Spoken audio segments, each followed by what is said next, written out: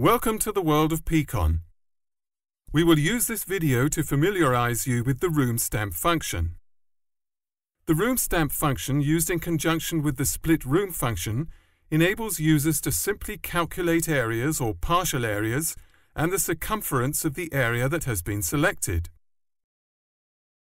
This example shows a planning of a room with a surface area of 9 by 5.5 square meters. The room consists of 3 areas, 2 of them with a tiled base and 1 with a wooden floor. To make it easier to recognize the area, we will initially hide the furniture items.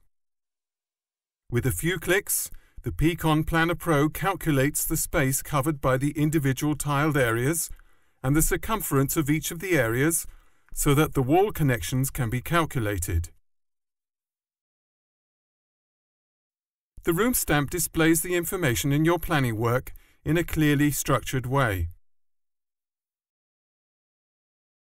You can find more videos on our website at www.pcon-planner.com. Thank you very much for your interest.